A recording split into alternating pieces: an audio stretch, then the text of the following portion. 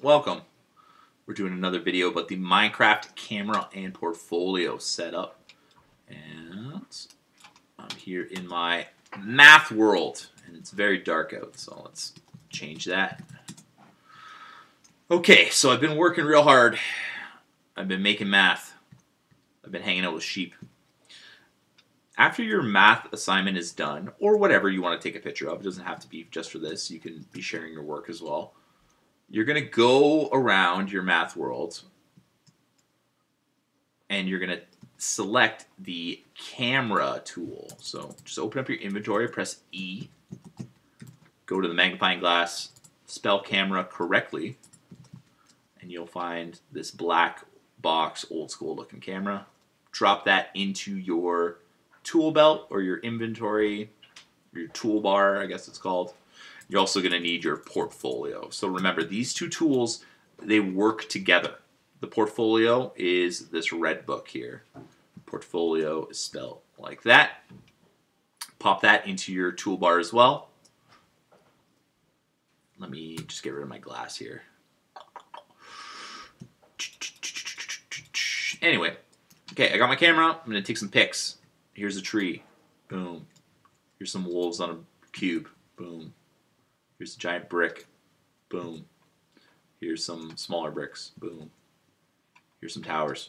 Boom. All right. Now, don't do what I just did. Like, take your time.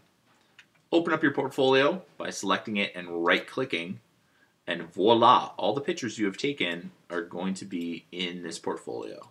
All right? What you're going to do next is caption them. So caption is just like, it's a caption, a little description of what the picture is.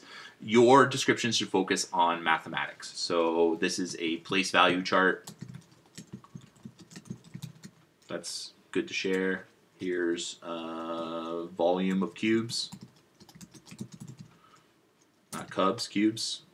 Flip the page. There's more. This is my 1 million brick. It's got a million little bricks in it.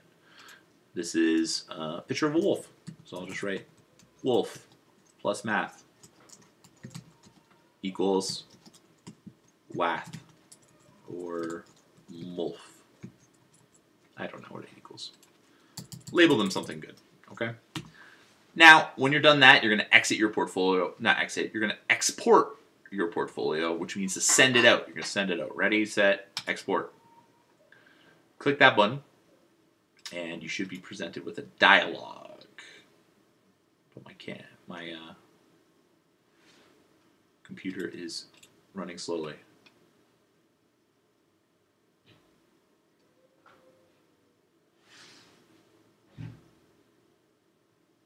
It's gonna work, promise you. Hey, it worked. So what happens when you click that? A dialog box from your computer. It's not a Minecraft box that pops up. It's your computer box that pops up. And it'll ask you to name it something. So name it something like your name, maybe the date, and then save it somewhere. So mine says save as. I put the title in, and then where can I save it? Well, I'll probably save it to my desktop so I can find it. Click save, you're done. It exports a PDF. So let's just take a look here. Actually, let's not take a look. Let's end this video. Goodbye. Thanks for watching.